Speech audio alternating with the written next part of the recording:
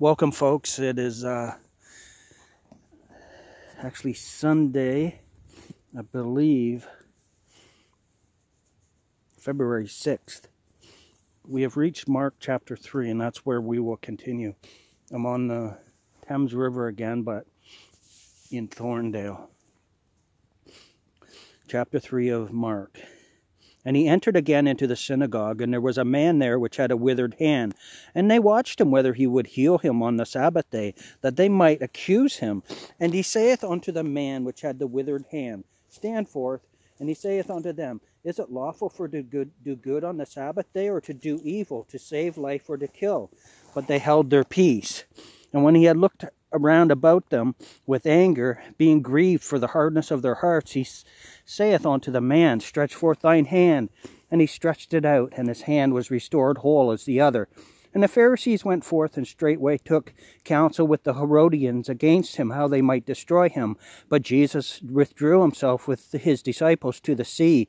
And a great multitude from Galilee followed him, and from Judea, and from Jerusalem, and from Idumea, and from beyond Jordan, and they about Tyre and Sidon, a great multitude, when they had heard what great things he did, came unto him. And he spake to his disciples that a small ship should wait on him because of the multitude, lest they should throng him. For he had healed many, insomuch that they pressed upon him for to touch him, as many as had plagues and unclean spirits, when they saw him, fell down before him, and cried, saying, Thou art the Son of God. And he straitly charged them that they should not make him known. And he goeth up into a mountain, and calleth unto him whom he would, and they came unto him. And he ordained 12 that they should be with him, and that he might send them forth to preach, and to have power to heal sickness, and to cast out devils. And Simon he surnamed Peter, and James the son of Zebedee, and John the brother of James, and he surnamed them Boanerges, which is the sons of thunder, and Andrew, and Philip, and Bartholomew, and Matthew, and Thomas, and James the son of Alphaeus, and Theudas, and Simon the Canaanite, and Judas Iscariot, which also betrayed him. And they went into a house.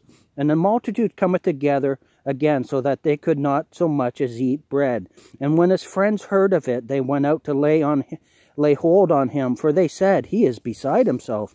And the scribes which came down from Jerusalem said, He hath Beelzebub, and by the prince of the devils casteth he out devils. And he called them unto him, and said unto them in parables, How can Satan cast out Satan? If a kingdom be divided against itself, the kingdom cannot stand. And if a house be divided against itself, that house cannot stand. And if Satan rise up against himself and be divided, he cannot stand, but hath an end. No man can enter into a strong man's house and spoil his goods, except he first bind the strong man, and then he will spoil his house. Verily I say unto you, all sin shall be forgiven unto the sons of men, and blasphemies wherewithsoever they shall blaspheme. But he that shall blaspheme against the Holy Ghost hath never forgiveness, but is in danger of eternal damnation, because they said he hath an unclean spirit.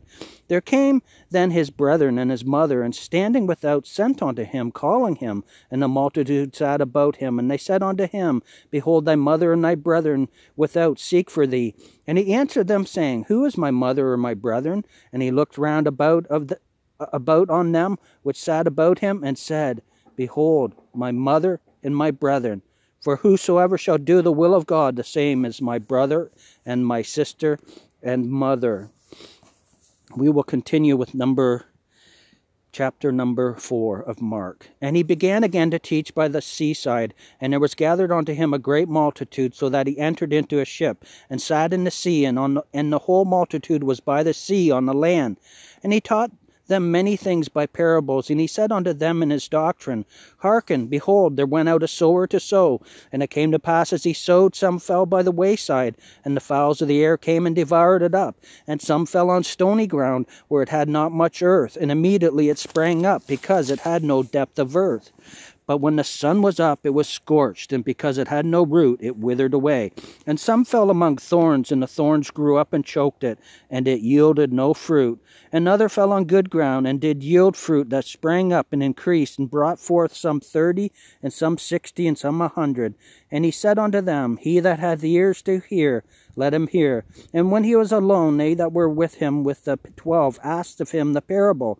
And he said unto them, Unto you it is given to know the mystery of the kingdom of God, but unto them that are without, all these things are done in parables, that seeing they may see and not perceive, and hearing they may hear and not understand, lest at any time they should be converted, and their sin should be forgiven them. And he said unto them, Know ye not this parable? And how then will you know all parables? The sower soweth the word, and these are they by the wayside, where the word is sown. But when they have heard, Satan cometh immediately, and taketh away the word that was sown in their hearts.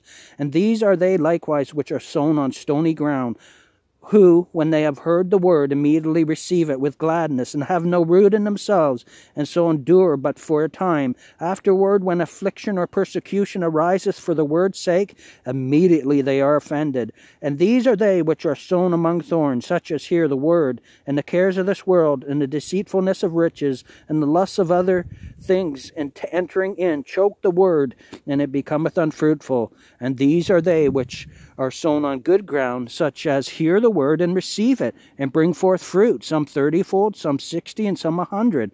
And he said unto them, Is a candle brought to be put under a bushel, or under a bed, and not to be set on a candlestick? For there is nothing hid which shall not be manifested, neither was anything kept secret, but that it should come abroad. If any man have ears to hear, let him hear. And he said unto them, Take heed what ye hear, with what measure ye mete, it shall be measured to you, and unto you that hear shall more be given. For he that hath, to him shall be given, and he that hath not, from him shall be taken even that which he hath. And he said, So is the kingdom of God, as if a man should cast seed into the ground, and should sleep and rise night and day, and the seed should spring and grow up. He knoweth not how, for the earth bringeth forth fruit of herself, first the blade, then the ear, and after the full corn in the ear. But when the fruit is brought forth, immediately he putteth in the sickle, because the harvest is come.